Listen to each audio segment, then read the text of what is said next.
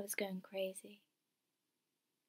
I've always found the sound of the sea soothing, the ocean air brushing the shore, the way the waves whisper, until the waves actually whispered. Words, a phrase, repeated over and over and over, ebbing and flowing like the water washing over the sand and rushing back out to sea. I'll keep them safe. Hissing, breathing, sighing, hissing, breathing, sighing. I almost ran towards it, down towards the water and into the ocean to catch the voice, but just as my feet were about to spring forward, it stopped. I should start from the beginning. My name is Anna, I live in Flint, I always have, and I have come to this beach every week for as long as I can remember. As a kid, my nana and granddad would hold each one of my hands in one of theirs and part walk, part swing me down the coast on a Wednesday afternoon. That was our time together. They looked after me on a Wednesday when both my parents were at work, and we'd walk down the coast and look at the sea. We'd watch the waves and the seagulls and the clouds move by. My granddad would give the seagulls voices and make up conversations they'd had. The seagulls would say things like, "I know a great spot to get leftover fish and chips from," or "The people really love it when we sing for them, watch," or "You look nice, do you want to be my friend?" And sometimes they'd say, "I love it next to the sea because I know that if I need to talk to someone, I can always talk to the waves." When I went to school, we kept it up. Wednesday was our day and the beach was our place. They'd pick me up from school and we'd walk down the road to the beach and we'd watch the waves. We'd started making up our own games. We'd chase the shadows of the clouds as they passed over us along the beach, or we'd try and follow one wave from as far away as we could see, all the way until it reached the shore. It was basically impossible, but Grandad swore he did it once. Me and Nana didn't believe him for a second, but we played along. He was the champion of games, my Grandad. He'd always win. He wasn't competitive as such, he was just determined and very clever. I think I get my determination from him. And it was always a release. It was always a constant. Some weeks were really good and going to the beach would make them even better, or the beach wouldn't stand out at all because the other things were so exciting. Like my 8th birthday party. We went to Wet n Wild and everyone from school came and we just had the best time splashing around. Joe Foster slipped over and knocked a tooth out and we were all really worried, but then the tooth fairy gave him £10 and he was over the moon. Other times, I didn't have a good week, like in year 5 when Stephanie Hardwick spread a rumour that I wet the bed and no one wanted to play with me for a whole month. But I could still go to the sea with Nana and Grandad and I could talk to them because they'd just listen. They wouldn't try and fix it and they never told me off, and whenever I was done telling them the things that I needed to get off my chest, I'd ask, "What do I do now?" And they'd look at me and smile. And Grandad would always say, "Tell the waves and the waves will take care of it for you." When I was young, I thought that meant the waves would find a way of making things better. Like, I don't know, sneaking into Stephanie Hardwick's bedroom late at night and leaving a soggy puddle on her bedsheets, perhaps. But I learnt that's not exactly what he meant. When I got to high school, we kept it up, except I met them at the beach. I was a big girl now and I didn't need to be collected. I could make my own way. Besides, it was getting harder for them to walk down now, so they drove and I was happy catching up with them at the car park. Plus, it was exciting for me. That was the most independence I'd ever had. As I became a teenager, there started to be things that I didn't want to tell them about. Things that were embarrassing, or they wouldn't understand, or that I was worried they'd think differently with me for. In year 8, Charlotte Kingston offered me a cig in the girls' toilets. A few of them had managed to take the smoke detector down, and they were all smoking in there during 3rd period. I was in French, but I hated Mrs. Robinson. She was so boring, and I really couldn't be bothered, so I asked to go to the toilet. The air was thick. I'd never seen or smelled anything like it. The girls all stared at me when I came in. These were not girls I was friends with. But I sat next to Charlotte in science, and we got on all right, so I guess that's why she offered me a smoke.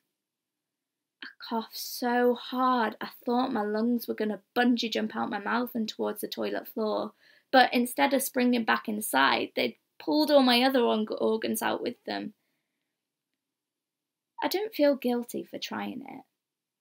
In fact, it's probably for the best because that reaction made me know I never wanted to smoke again, and those girls definitely weren't going to offer me any, even if I had. But I still didn't want to tell my grandparents.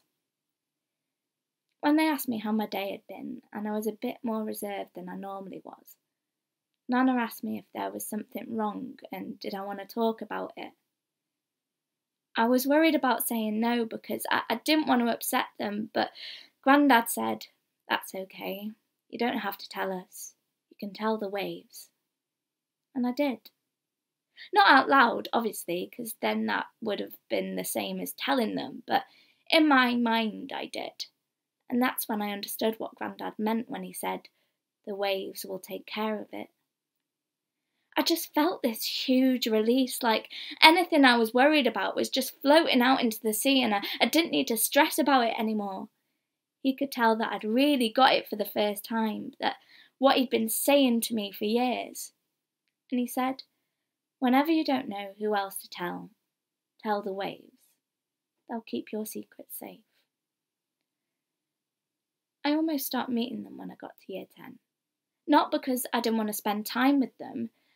There was this basketball club that happened on a Wednesday and loads of my friends went, and for whatever reason I hadn't wanted to admit that the family commitment that stopped me from going was meeting up with my parents to watch the waves swim up to the shore.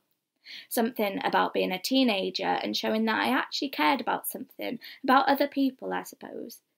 I thought they won't mind though if I stopped meeting them for a bit, just try out something different and get to do something with my friends. It was that Wednesday when I was going to tell them. That's when Grandad got the news. And I stopped caring whether my friends thought it was cringe or not. I told them outright. "I can't come to basketball on a Wednesday because I'm seeing my grandparents and my granddad is ill." It didn't make much of a difference at first. He was just the same as he had been. But when I looked at him, it was like I could see a shadow following him around, always one step behind. It wouldn't always do exactly as he did, like Peter Pan's shadow, but not as fun.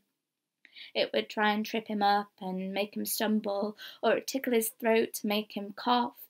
It wasn't like the shadows I'd chase as a kid. This wasn't a shadow to play with. But we could still watch the waves and try and follow them into shore and make friends with the seagulls and tell the ocean our secrets. There was this bench which we decided had the best view of the Irish Sea out of any of the other benches. It's not an official award, but it was to us. This bench had a plaque on it. It was small and brass and stuck into the backrest of the bench. It looked old and the inscription had rubbed off with time. We could just about make out the initials R.M., but not the bits in between to tell the full name. We decided that was okay because our last name's Martin, which begins with M, so it's basically our bench. We spent hours sitting there together, the three of us huddled in tight. I'd sit between them and sometimes they'd each hold one of my hands and pretend to swing me back and forth like I was a toddler again. It got to a point where Grandad couldn't really walk anymore, so we had to get creative about getting him from the car park to the bench. It's not far, but it was far enough. We told him we could just sit on a different bench, one closer to the car park, but he said no, we're going to our bench. He was determined.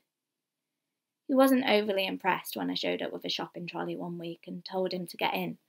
If I was sprightly enough to get in that thing, then I wouldn't need help getting to our bench, would I? Nana managed to get a wheelchair from a charity, so I'd push him along. He wasn't very heavy. Grandad would always have a story for me every time we walked. Well, me and Nana walked. he got wheeled to the bench.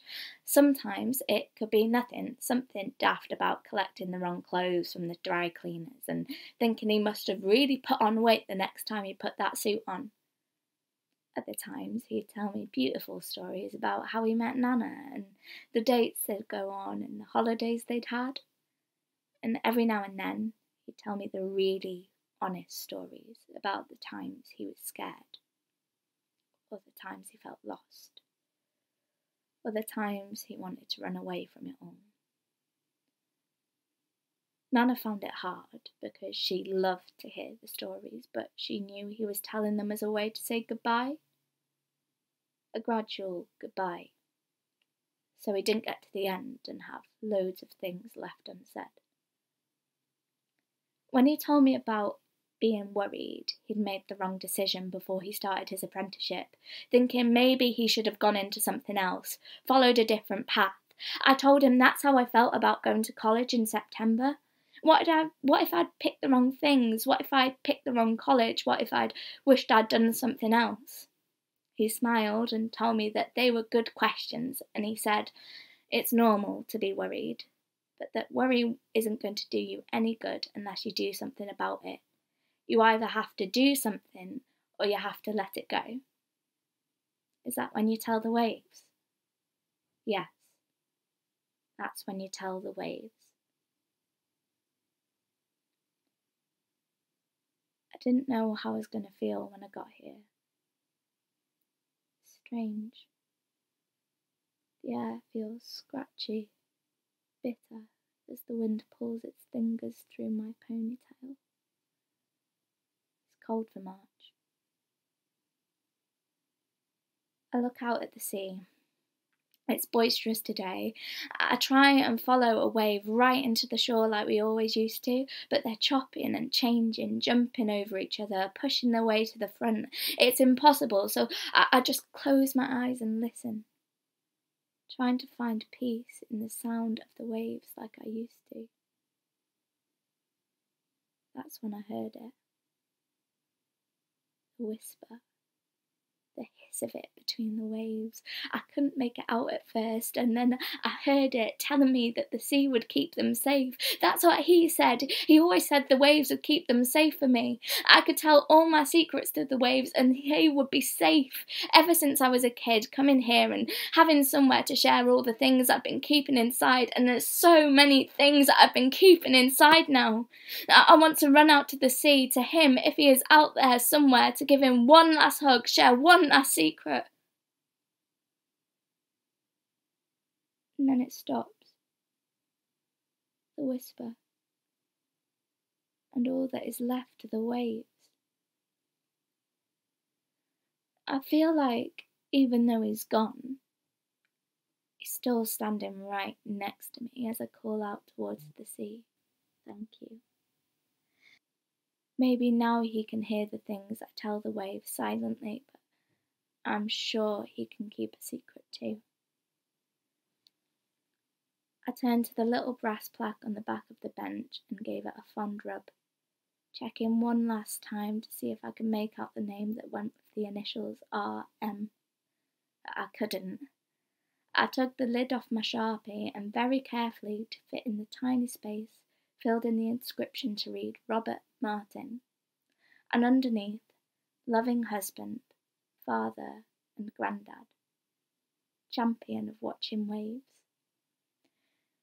I realise that doesn't sound like much of an achievement without explaining that the game is to watch the waves all the way into the shore, and it's actually really difficult, basically impossible, but Grandad did it once. But there's no more room on the plaque to write all that, so I don't. I just sit there, grateful that he was determined that this would always be our bench.